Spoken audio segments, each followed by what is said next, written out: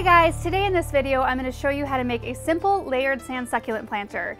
I just posted a picture a couple weeks ago of a few of these and a lot of you liked them, and I told you I would show you how to do it, so I'm going to show you how, and it's really easy. First, let me show you what you're going to need for this project. A glass container, and then a second container that's smaller in size. You'll need cactus soil, an assortment of cactus and succulents, whatever plants that you like the look of. You'll need a stiff piece of paper. I'm using a nice Joann's coupon ad here. You'll need something to water with, and I actually really like to water with this big syringe. I have a few rocks for decoration in the end, and then an assortment of sands, and I'm going to use black, blonde, and then this really pretty aqua colored sand. And then a moisture meter comes in really handy. So the first thing I'm going to do is actually plant up my succulents, and that is what I'm going to use the smaller container for. So I'm just going to put in a little bit of cactus soil in the bottom. And this aloe is obviously too big, but there's a bunch of little plants in here, and I'm just going to separate them and take one out for this. This is a blue elf aloe, and I think it's really pretty, and it will add some dramatic height inside of our container. Plant that in there. And then I'm going to use this Echeveria Ramelette. I'm not 100% sure that's how you say it, but I think that this green color looks really pretty with this blue. I'll remove some of the soil and make sure to groom them up really good. There's usually a few little dead leaves at the base. And that'll go in right on the front part of this container. And then I'm going to use a couple of these Graptosedum California Sunset. I love these plants, and I use them almost every time I do a succulent arrangement.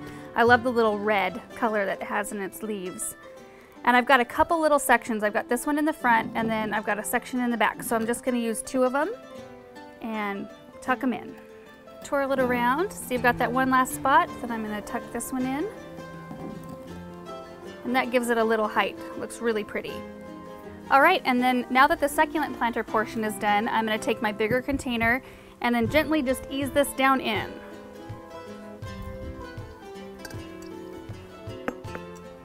The reason why I use a smaller container inside my bigger one is I want there to be just enough space to create some really pretty sand layers, but all of the soil and the water that I'm using to water my plants is all contained, so that that water is not escaping out and messing up all my sand. So we're almost done. This is where I will use my stiff piece of paper. I'll get this centered in the middle, and this will help me. I'm gonna actually have to take off a piece here. But this is full of coupons, I don't want to wreck it.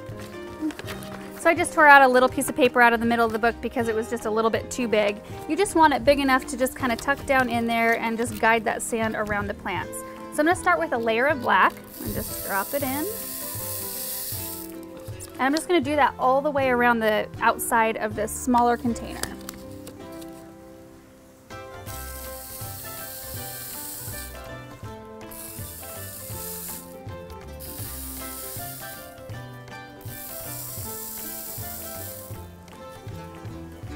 And I just kind of do it unevenly. I don't really like it to be just straight layers of sand, so I just drop a little bit more in some areas and less in others. And I'm just going to continue layering sand until I just barely cover the top of that little container inside.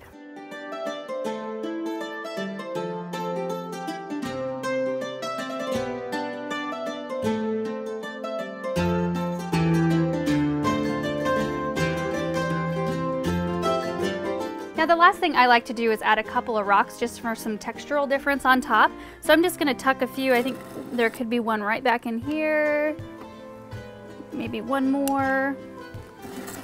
And maybe a couple of small ones up front here.